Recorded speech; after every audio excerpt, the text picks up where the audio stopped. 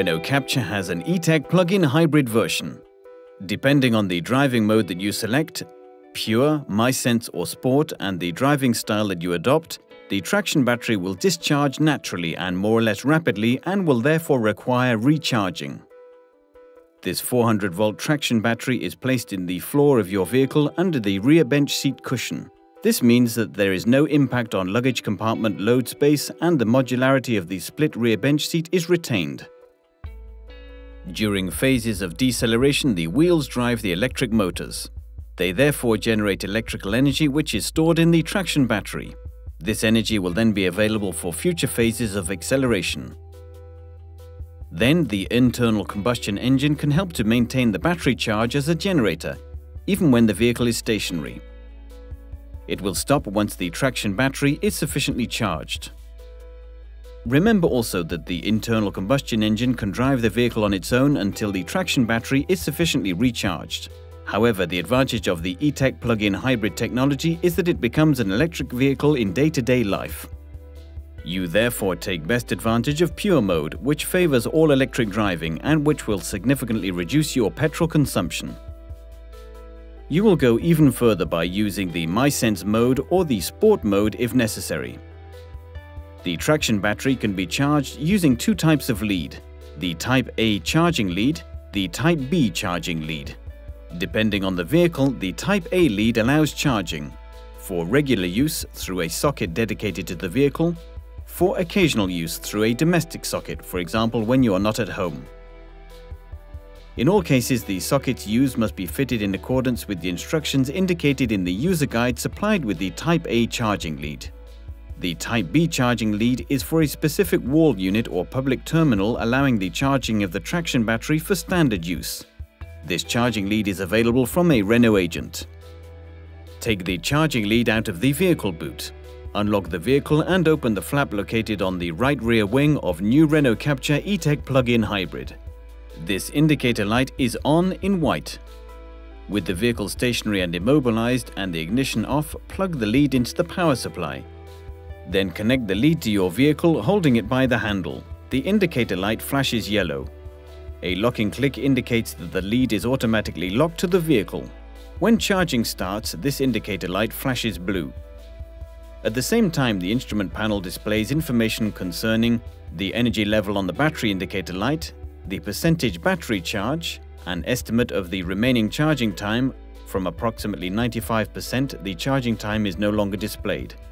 This light indicates that the vehicle is connected to a power supply. The display on the instrument panel goes off after a few seconds. It reappears on the instrument panel when one of the doors is opened. When charging is finished, this indicator light in the flap lights up green. If it stays lit up in red, contact a Renault agent. You can now disconnect the lead from your vehicle. With the vehicle unlocked, press this switch. A click indicates that the lead is unlocked automatically. Disconnect the lead, gripping it by the handle. You have 30 seconds to do this before it locks again automatically. Close the charging flap and press it down till it locks. You now just need to disconnect the lead from the power supply before putting it back in the boot. Charging can also take place even when it is raining. For even greater flexibility, you can also schedule the charging of your new Renault CAPTUR e-tech plug-in hybrid with the vehicle stationary and the ignition on. On EasyLink, select the Settings menu, select the Vehicle tab and select the Programming menu, where you can configure the different scheduling modes for charging your vehicle. When a schedule is saved, this indicator light appears on the instrument panel. This zone corresponds to immediate charging. The vehicle is connected to a power supply, the charging starts. This zone informs you that the immediate charging function is activated. Pressing Postpone Charging allows you to schedule a charging start time. Press Edit to access the settings for adjusting the charging start time. Set the charging start time, then confirm. Finally, the last option, Program, allows you to save several charging time schedules per week. Press Edit to access the settings. You can set the charging start and end times, as well as the days for which you wish to apply these times. Note that if the start time is the same as the end time, the charging duration will be 24 hours. You will not be able to validate a charging schedule if you do not select a day of the week. Finally, you can deactivate one of your saved schedules by pressing off. Whatever the option chosen, charging will start if the ignition is switched off, if the vehicle is connected to a power supply with permitted access, and if the assisted parking brake is applied. Recommendations on use. Important: do not use an extension lead, a multiple socket or an adapter to charge your vehicle. Risk of fire. Take care with the charging lead. Do not subject it to impacts. Do not pull on it. Do not submerge it in water. In case of extreme outdoor temperatures, it may take several minutes before charging starts. This time is necessary for the traction battery to cool down or warm up. This symbol, lightning flash, is used on all of the electrical components of your vehicle. Any work on this 400-volt electrical circuit must be carried out by a Renault agent.